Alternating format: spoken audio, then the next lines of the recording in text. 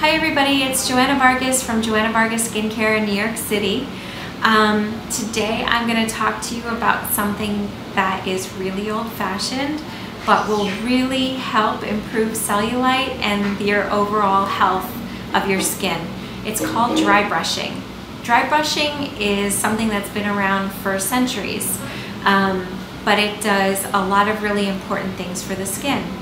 It increases collagen production, it increases your circulation, and it drains out any excess water out of your tissues. So if you feel puffy and bloated, it's really good for moving away wastewater.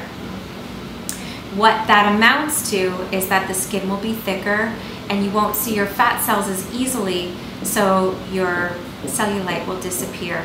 It will also keep your skin nice and tight, especially your butt, your inner thigh, even above the knees, and even under the arm. What you do is you take a dry bristle brush, and you want to do dry brushing before you get in the shower every morning.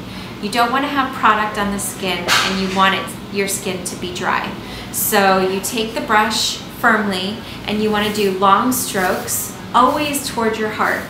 You don't want to skip any part of the body, and what I recommend is that you start at the top of the foot, you work your way up your legs, then do your arms, always underneath the arm as well. Don't forget your armpit, your tummy, your booty, like I said, all over, everywhere except for your face.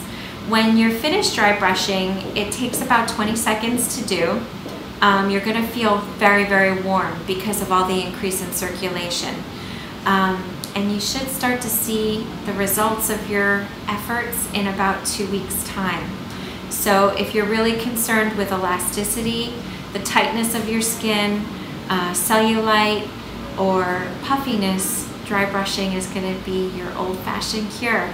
20 seconds every day and results in 2 weeks. It's not bad for something super old-fashioned.